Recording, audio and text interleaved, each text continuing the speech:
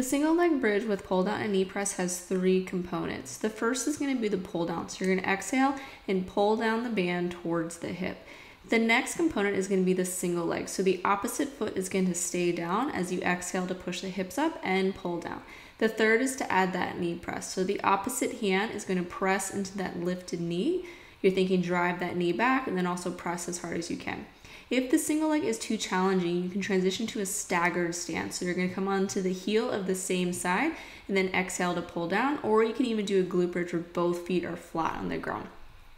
You can also break up to the different components. So you can do a glute bridge and then the pull down with the knee press. You can do the glute bridge with the pull down and then the knee press when you're down on the floor. You can do the staggered stance variation. So combine the different elements in a way that makes the most sense for you, and then ultimately working so that you can do all 3 of them together.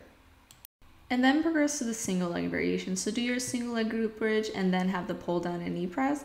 And then eventually you can work on combining all of these elements together.